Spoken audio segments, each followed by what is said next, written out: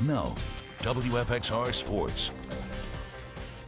We got word today from Radford University. After 3 seasons, Karl Kuhn, the Highlanders head baseball coach, has resigned from the position effective today. Now, according to the Radford Highlanders athletic website, Kuhn says he has accepted an opportunity to consult on an open-ended contract with a private entity.